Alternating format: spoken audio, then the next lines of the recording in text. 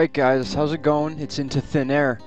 Now I have you here on Vent2Sky website. Now I just want to let you know I was watching a video that Mr. MBB333 put out that's getting a lot of attention about this new system forming, Tropical Storm Irma, which will more than likely be at least a Cat 4 in the next 3 to 4 days.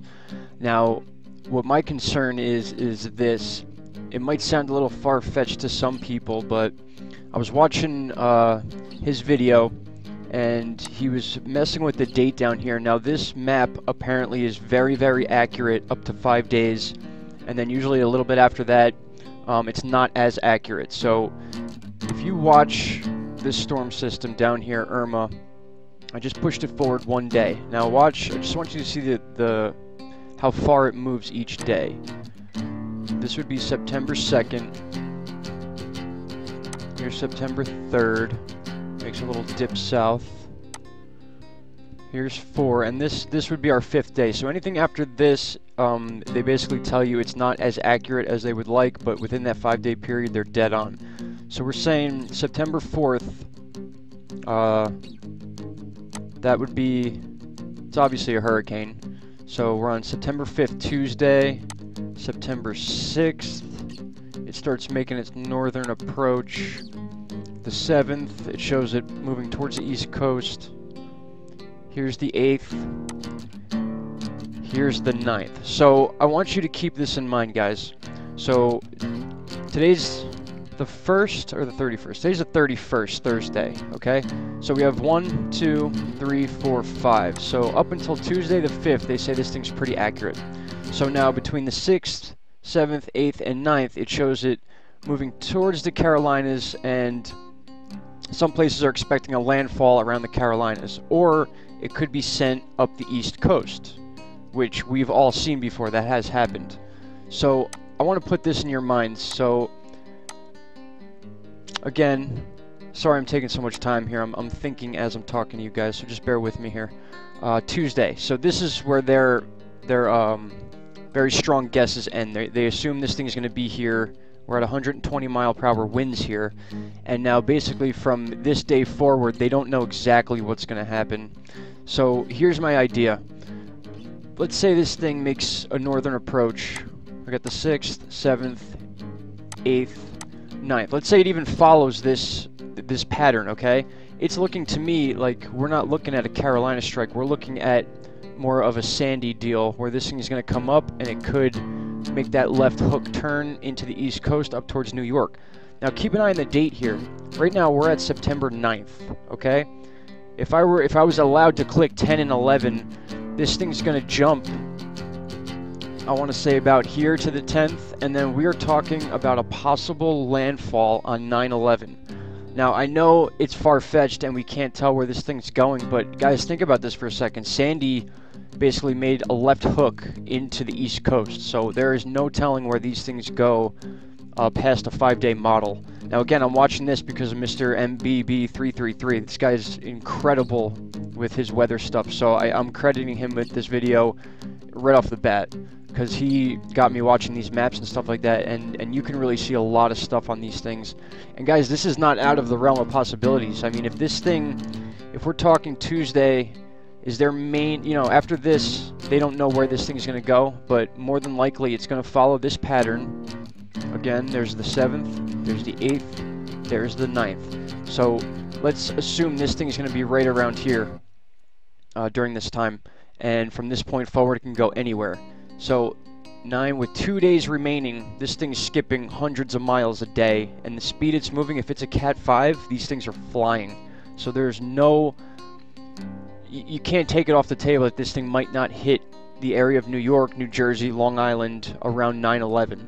So I want to keep that in the back of everyone's minds, because this is not just a threat to the Carolinas, this is a threat to the entire East Coast, because we do not know where this thing is going.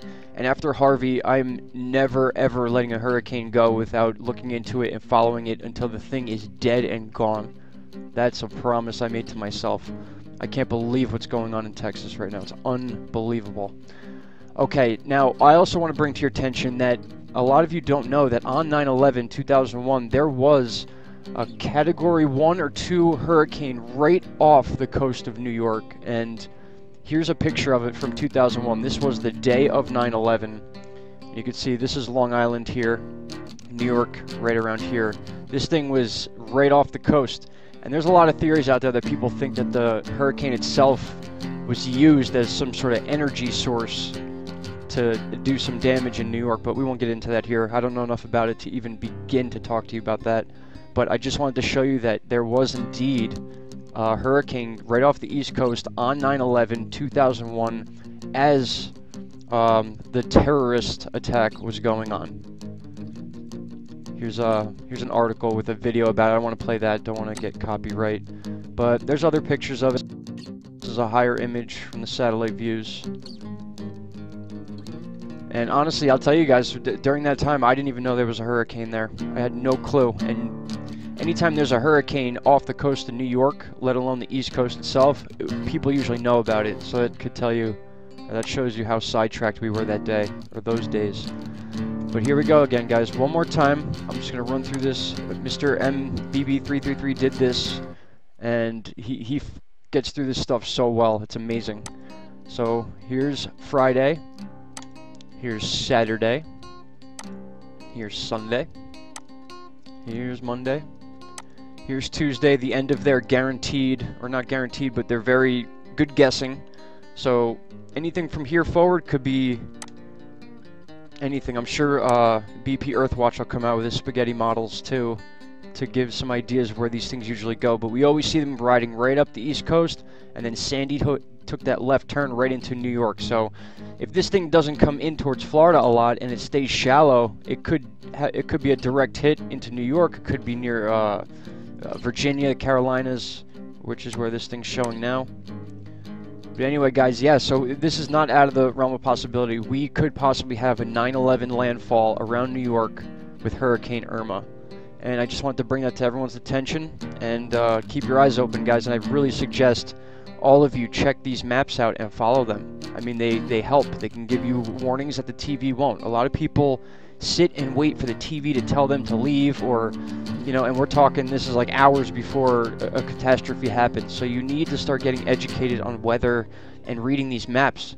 Mr. MBB333 says this all the time, how these maps and this information is more important than anything you're given in the news. Anything about temperature, none of that crap matters. It's all about UV readings. It's all about what's being done to your body that you don't know about. And then again, with these maps, you can tell yourself when weather's going to hit, how strong it's going to be, and how much time you have. You don't have to wait for a TV to tell you this. All right, I'm rambling now.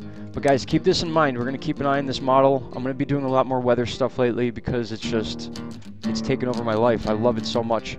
All right, guys, I appreciate you all sticking with me. Sorry I haven't made videos in a while, but I just wanted to touch base on this and show you that this is not the first time we've been in this situation. September is hurricane season. All right, guys, take care. Talk to you all soon. Bye-bye.